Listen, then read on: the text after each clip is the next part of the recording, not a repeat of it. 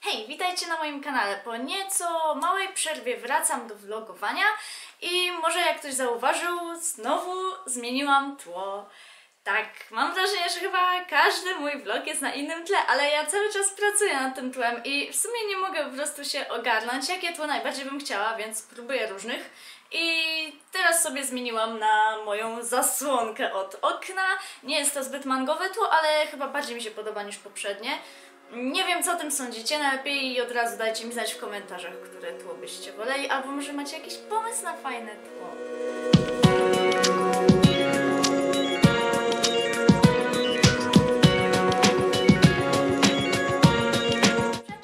Przechodząc do tematu mojego filmiku, chciałam zrobić taki filmik poświąteczny. Minęły już ponad 2 tygodnie od świąt, ale mój prezent świąteczny, który chciałam wam pokazać, przyszedł dopiero wczoraj, ale przyszedł w końcu.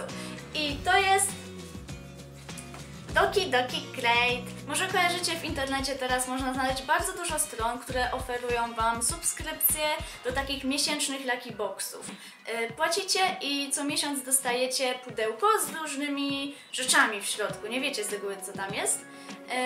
I ja zawsze chciałam coś takiego sobie zamówić, ale zawsze miałam problem, skąd właściwie, jaką stronę wybrać. Zwłaszcza, że dużo stron oferuje po prostu produkty z Chin, które nie są oryginalne i się tak naprawdę przypłaca za to.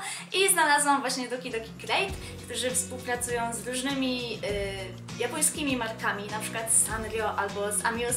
Amius to są ci od alpak, które są teraz strasznie popularne. I postanowiłam właśnie zamówić sobie ich Doki Doki Crate. Oprócz Doki Doki mają też inne. Mają Kira Kira Crate i tam macie same kosmetyki azjatyckie, albo macie na przykład Umai Crate i tam są same słodycze i przekąski z Japonii. I ja chciałam właśnie sobie zamówić Doki Doki, bo to są po prostu różne urocze rzeczy. I przyszło wczoraj, tak jak mówiłam, w takim różowym pudełku. Po prostu już samo pudełko mi się strasznie podoba i teraz pokażę wam, co w tym w ogóle było.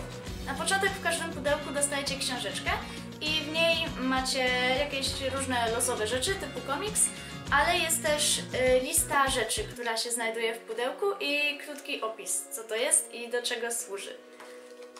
I w ogóle jeszcze było tutaj taka karteczka z drapka i dostałam 50% zniżki do sklepu, więc fajnie.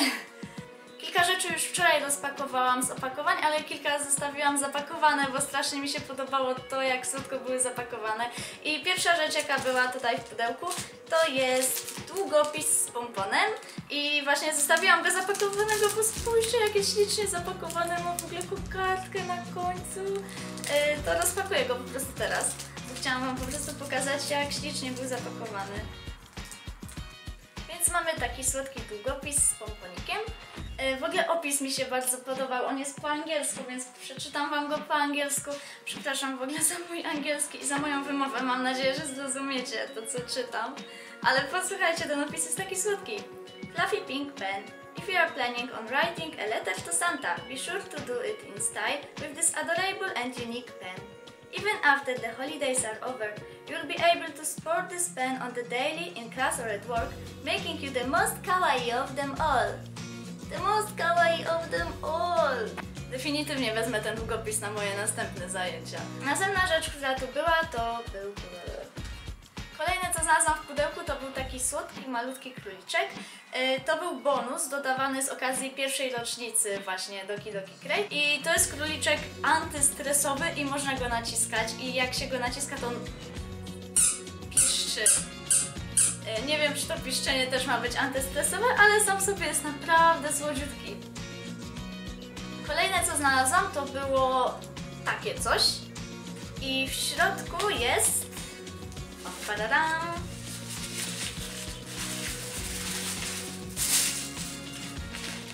Jest torba na zakupy! Skróli się.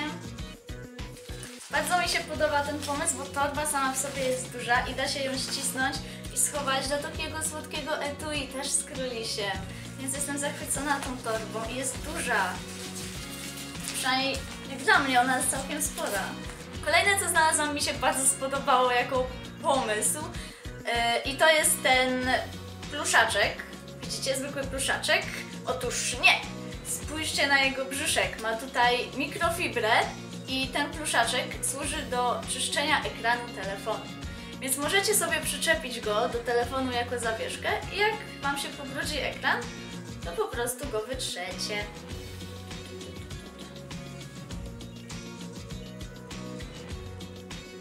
Były w ogóle jeszcze inne pieski do wyboru i każdy z nich ma swoje imię.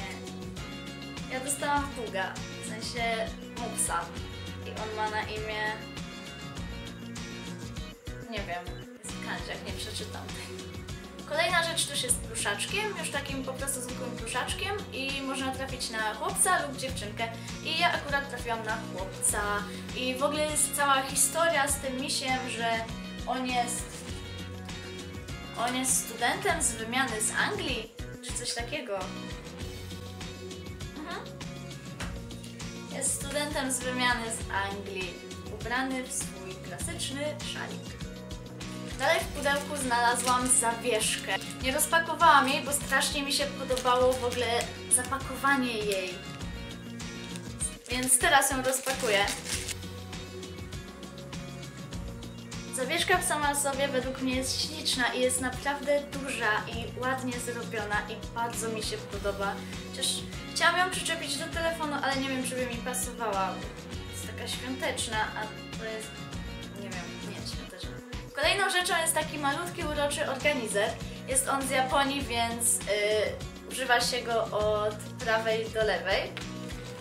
Tak jak się czyta mangi. Jest dosyć cieniutki i da się go rozpiąć. Wydaje mi się, że można tu, jak nam się skończy, można go rozpiąć i sobie włożyć własne karteczki, żeby go dalej używać. A wkład tutaj jest na 12 miesięcy. Tak wygląda w środku rozkład.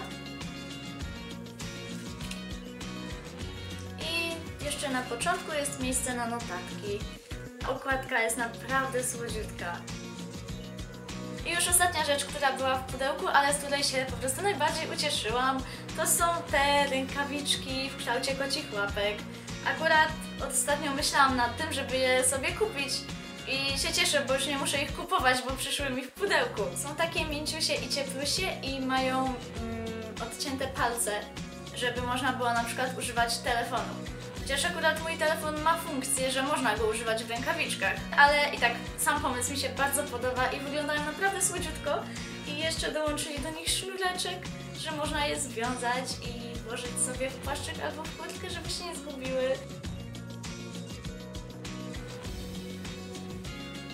Więc to już były wszystkie przedmioty z Doki Doki Crate. Tak wygląda puste pudełko. Na pewno sobie zostawię to pudełko, bo jest przeurocze. Mam nadzieję, że spodobał wam się mój grudniowy Doki Doki Crate, mimo że przedpory stycznia. Jeśli też kiedyś kupowaliście jakieś takie laki pudełka, to napiszcie mi proszę w komentarzu, co to było i co w tym było. Jestem bardzo ciekawa, bo myślę, że jeszcze raz sobie takie pudełko zamówię. Jeśli spodobał wam się Doki Doki Crate i chcecie sobie zamówić też, to na dole w opisie zostawiłam link do strony, gdzie możecie sobie zasubskrybować to. I oczywiście pamiętajcie, by też zasubskrybować mój kanał po więcej vlogów i dance coverów. I zapraszam was do śledzenia mnie na moim fanpage'u, gdzie wrzucam moje cosplaye i różne inne rzeczy, które aktualnie robię. Jakiś czas temu też założyłam sobie Snapchata. Wszystko jest w opisie, więc zachęcam do przejrzenia. Dziękuję wam bardzo za obejrzenie tego filmiku i do zobaczenia w następnym.